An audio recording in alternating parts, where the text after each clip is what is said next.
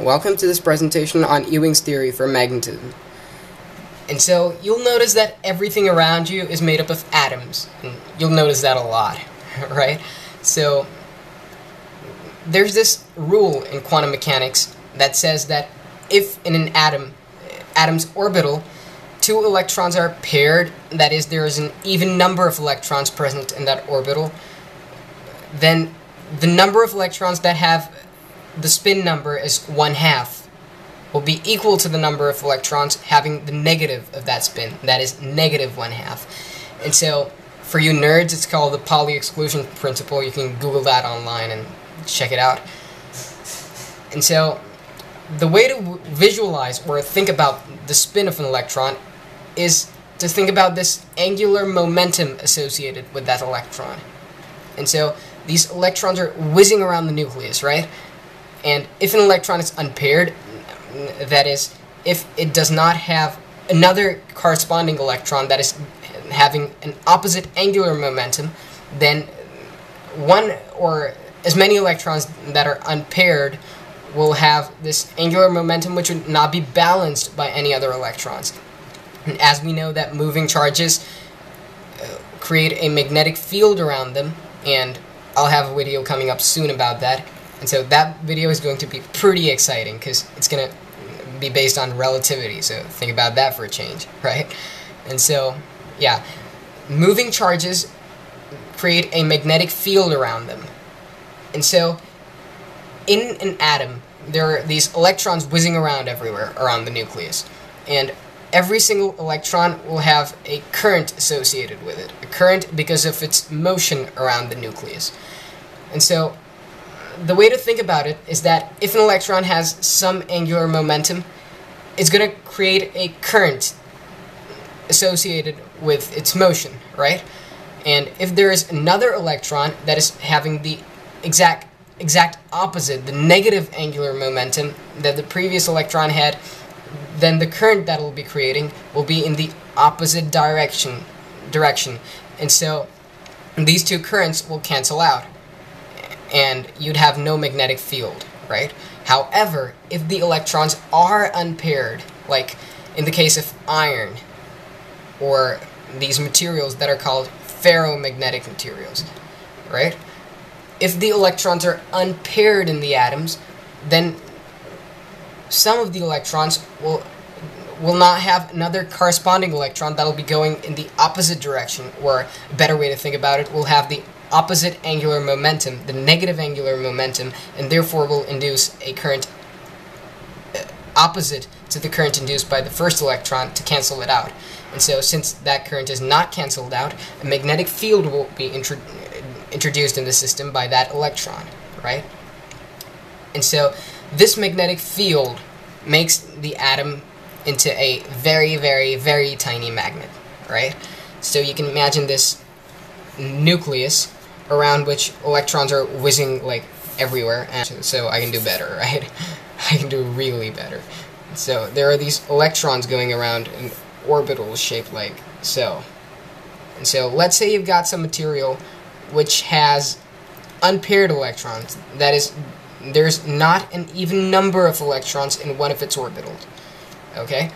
So for that material, there's going to be a net magnetic field around the atom. So let's say that this is our atom, and a box is not the best way to represent the atom, but still. So this atom can be picturized as having a north pole and a south pole because of that magnetic field due to the whizzing around of the electron in the orbital, right?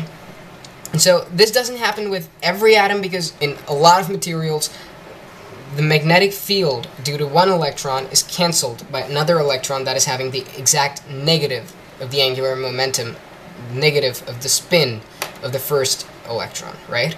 And so in materials which have unpaired electrons, there's going to be this net magnetic field for every atom. And so what Ewing's molecular theory is all about is, let's suppose we have a block, a chunk of some material, right? And this chunk of this material will contain atoms. And let's say this is a ferromagnetic material, named for obvious reasons, like iron, or Fe on the periodic table, whose original name was ferrum, was one of the most magnetic materials that you could ever find, right?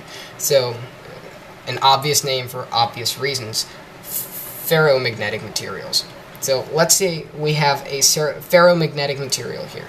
And so, what this theory proposes is that this material will have atoms laying around inside of it, right? And so these atoms are going to be pointing in every which way, like randomly everywhere. And so their magnetic fields would cancel out. So how do you make a permanent magnet? Well, what'll happen if you like pull the atoms in one direction so that their north pole is facing one direction and the south pole is facing the other direction? That'll make this thing magnetic, and that's exactly what happens. This thing contains atoms which have these magnetic fields associated with them, making them into tiny bar magnets. And so, in a permanent magnet, all these atoms will be aligned in the same direction. Well, not all, but most of the atoms will be aligned in the same direction, right? And so, when this happens, let's say that the north poles of all of these atoms are facing in that direction, right? So this would become the north pole of the entire material and entire chunk, and this would become the south pole of the entire chunk, right? And so how can you do this? How can you make the atoms point in one direction? Well, the way to do it is to rub it with another magnet, because what you will be doing then is, suppose you have another magnet here, another permanent magnet, right? With a north pole and a south pole, and you rub the magnet on this material in that direction, okay? So what you'll be doing is, since opposite poles attract, the south pole will attract the north poles of each of these little tiny magnets in this material, each of these atoms. And so what you'll be doing by rubbing this permanent magnet on this piece of iron would be pulling all of these north poles in that direction, to align all of them in one direction. And so you'd be magnetizing this material. And, well, a permanent magnet is based on two pillars of physics: quantum mechanics and relativity. Relativity comes in when you start thinking about why a current has a magnetic field associated with it. And quantum mechanics, for obvious reasons, Pauli's exclusion principle, you know. And so that's it for this video. I'll try to do another video very soon explaining how currents have magnetic fields associated with them. And so, see you next time.